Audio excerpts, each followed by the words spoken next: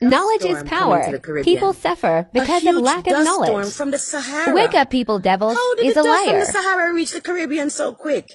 That means Africa is closer than they tell you. Question everything. Everything is a blasted lie. I had an auntie that worked for the airline, Air Jamaica to be specific, for many years. And right before she retired, the pilot told her, direct flight to Africa is only 3.5 hours from Barbados. So why we have to go to Europe? Forgot Africa. Those blasted witches. Why they send us to Italy and London and Europe? For go, we over here so. For go, Africa so. You have a question on that? Yes, my beloveds. 3.5 hour flight. That's what the pilots told us. Directly from Barbados. You're saying the map is wrong? Oh dear, yes. Look at Greenland. Okay. Now look at Africa. Okay. The two land masses appear to be roughly the same size. Yes. Would it blow your mind if I told you that Africa is in reality 14 times larger? Yes?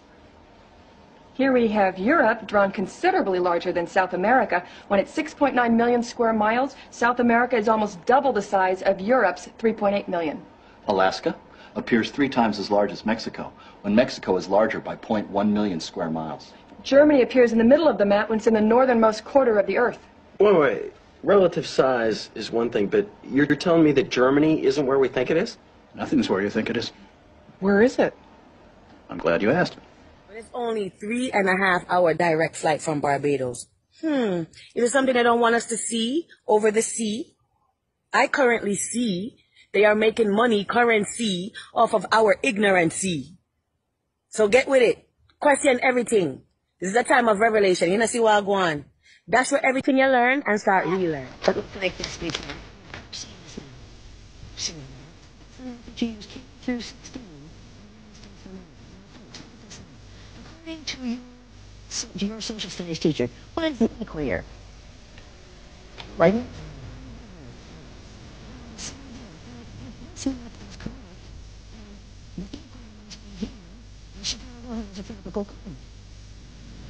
Now, folks, this is the map that we use in the schools. Look where the United States is in the middle of the world, right? Now, here's the USSR, which is no more, of course, Mongolia, China, Africa, India, Pakistan, look over here. USSR, China.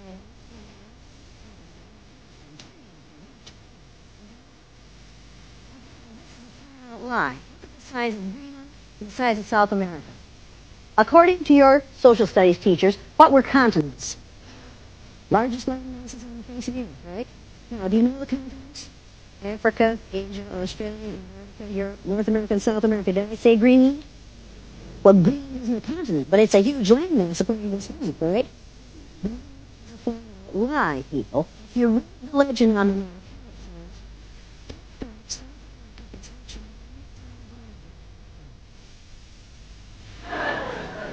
now, look at this map. The equator on this map is down here. All the white countries are larger than they should be, and all the countries of people of color are smaller than they should be. This is a visual image that teaches children a lie. What's been cool?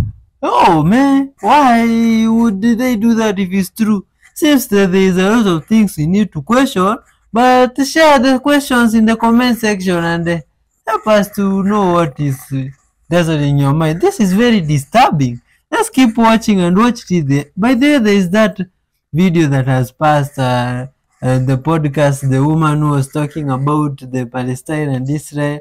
You know, that's very crazy and even hard to think about, with all that animosity in humans doing such kind of this to other humans. I don't think that is right. People should live in peace and harmony and love and unity and all that, without looking at other people's color and religion and how their hair looks like. If we are all one, you guys, we are all one. I'm one, like you watching. Hit the like button because of being one. Watch till the end, man, and don't despise people.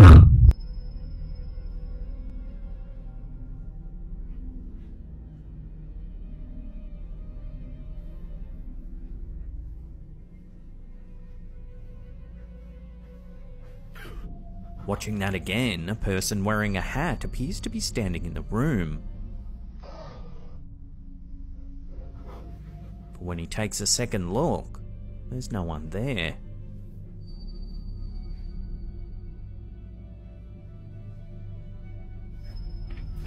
Towards the end of the clip, a dark, mysterious shadow near a tree grabs their attention. Muy negro, súper negro.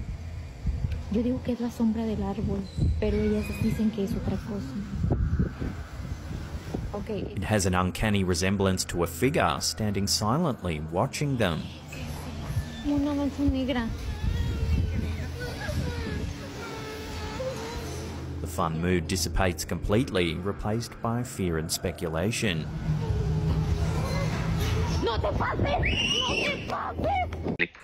So this guy's upset because I talked about the research findings of Professor Jin Li of Shanghai's Fudan University, indicating that there is ancient black ancestry among the Chinese people. This professor talks about ancient migration patterns between Africa and Asia dating back some 60,000 years. And you can even see the likeness today when you compare the features of Chinese people and the Khoisan people of South Africa. Before I get to the main point of this video, I just want to inform you that Africans are the only people on the entire planet who has a diverse genetic pool of people in the entire world. We are not just rich within our DNA, we are rich in culture, in history, tradition, and so forth. Because of that, Western settlers came here and they were surprised that within our diversity, we were able to live together and respect each other's boundaries. And that they used against us. They put us against each other using our diversity, our culture, our history, and so on, and made us believe that we are different from each other. Now, to get to the main point of this video, what you call a Khoisan is actually a slur, which is equivalent to you calling me a K word, which is a kafir, which is used in the southern region, particularly South Africa. They are actually called Khwe people. I myself cannot pronounce the full word because of the click sound in it. And what you also call Khoisan is not just a single ethnicity. They are actually two. Khwe and San are two ethnicities. They were hunted and unalived by white settlers, so much so that they halved the population of the people, which you call Khwe and San. Now, you see her features? And look at me. Look at her hair and look at my hair. Look at our features. Mind you, I don't have their DNA. I am mixed with Bapedi and Zulu people. And within that group in itself, those people have their own ethnicities. We were grouped together due to colonization and apartheid. We were put together according to our features. Khwe, Khoisan, San people, whatever slur you want to use to define them, they had an empire in the Western region, which the Western people took it from them. These people are African people. They are us and we are them. These two transgender athletes took gold and silver in the Chicago's women's bicycle race. First thing I did was look at their faces. Now the second thing I did was I checked here. In May of 1984 at the Monroe Institute, I had been training with Bob for almost 14 months, learning to control my out-of-body experiences. It turns out you can do very specific things with out-of-bodies that you can't do with remote viewing. If you want to know how the trigger mechanism works on a Chinese nuclear weapon, out-of-body's better because you can go to the Chinese nuclear weapon and put your face in it, look around, do detailed drawing. But if you want to know where all the parts from the weapon came from, remote viewing's better because all the parts are intricately linked together. My training officer, Skip Atwater, would come in from the project and test me to see whether or not my remote viewing was getting any better. One of the training tests that he brought was a target that I didn't know anything about. Well, this particular week, he brought a Mars target. I didn't know it was a Mars target. He gave a sealed envelope to Bob Monroe, which inside had a card that said Mars 1 million years BC. He had a list of coordinates. And the first set of coordinates was 44.89 degrees, 9.55 degrees west. I didn't know anything about the targets as I was laying in a dark black cube in the lab, floating on a sea of salt. And the first thing I heard was the coordinates. And this was my response. I got a great view of a pyramid form, sitting in a large depression. It's yellowish, ochre colored. I get clouds, a severe storm, major geological trauma. Then I was asked to visit the site before the trauma. They said, go back before the trauma. They said all the dirt had disappeared. There were now smooth walls. Everything was flat, megalithic.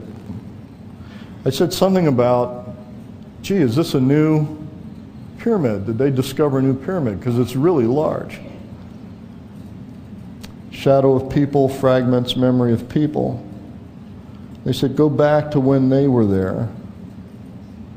Large people, thin and tall, wearing strange clothes, skin tight, very tight, almost can't see them. This is actually the depressed area. This is the pyramid. It's actually a double-layered pyramid. In a canyon looking up steep, high walls that go on forever. Very intricate, huge sections of smooth stone carved out. Getting very large structures. Rabbit warren of huge corridors and rooms. That's a canyon, and that's the pyramid. Now what's really interesting about this particular pyramid, you notice it's sitting on the side of the impact crater. And that's a real trick, because that means the pyramid had to be put there after the impact crater. Because if the impact crater hit after the pyramid was there, it would have destroyed the pyramid. The other interesting thing about this picture is you can measure the shadow of the crater, and based on the angle of the sun, you can estimate the size of the crater wall as being 3,000 meters tall. Now look at the shadow on the pyramid. Pretty tall pyramid. That's a 20,000 meter tall pyramid. Here's something else interesting. That pyramid's even closer to the edge. There's the road in, there's the road out. This is a general area. Pyramid's huge, but different this time. The reason these were different is because they were a cluster. These are like shelters from storms. Designed for sleeping, I specified hibernation, sleeping through savage storms. I'm asked to find out why. They're an ancient people trying to survive. It's past their time and age. They're waiting for the return of someone sent to find a new home. Their world passed through the tail of a comet. I had a sense that their atmosphere was stripped away or destabilized when it passed through the tail of the comet. This is an old fort. Now what's interesting about the old fort, this is actually a pyramid. That's one side, that's the other side, that's the other side. The tip is missing off the top and it's hollow. They call it the old fort. It's always referred to as the old fort. That's a grouping of pyramids. And that's a building, or what's left of a building on a sort of a plateau. And that's the drawing I did of the larger beings. What I think in actuality, there really are no such thing as Martians. What I think Martians are is us. I think we're descendants of the original inhabitants of Mars. And we're the ones that never went back. When we go to Mars, we're going to continue this search of understanding who we are, where we came from, and what was before us, and may be foretelling of what is the future.